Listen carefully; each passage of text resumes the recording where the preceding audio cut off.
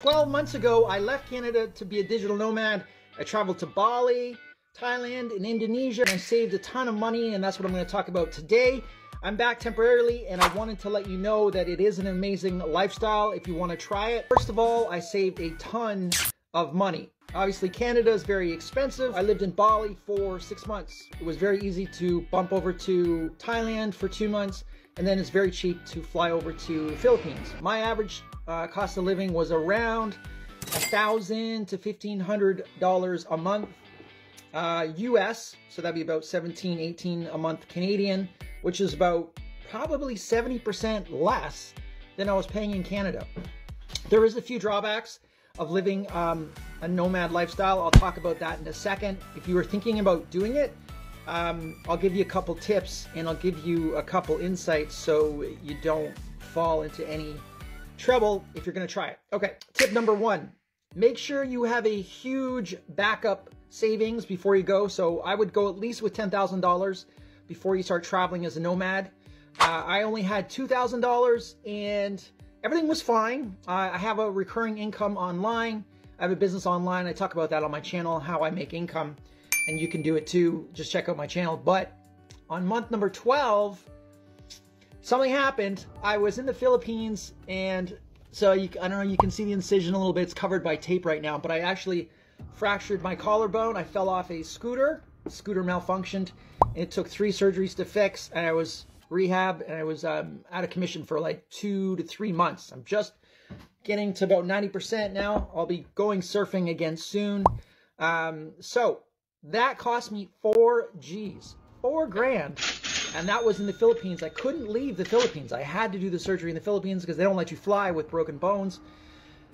And I did have travel insurance. And the scary thing is, I was talking to other people after my surgery. I was asking people, do you have travel insurance? And about 80% of the people I spoke to do not have travel insurance.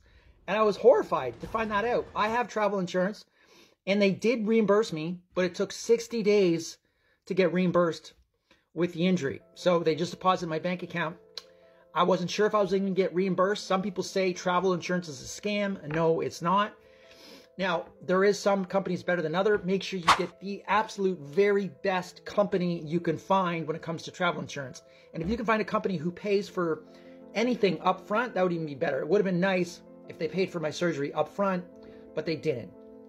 Now, what was really scary is when I got in the accident, I was on a remote island in the middle of nowhere, and the closest clinic was an hour drive. And luckily, I had money on me because the ambulance, the first thing they asked for was 500 pesos to drive me to the clinic.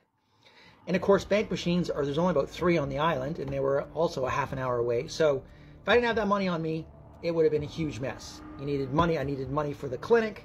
That was another 1,000 or 1,500 pesos. I needed money for medication. Like, it's just, everything was a nightmare that day that I got hurt. Luckily, I had cash on me. So always travel with lots of cash on you when you're in remote places that don't have a lot of bank machines around, like the Philippines.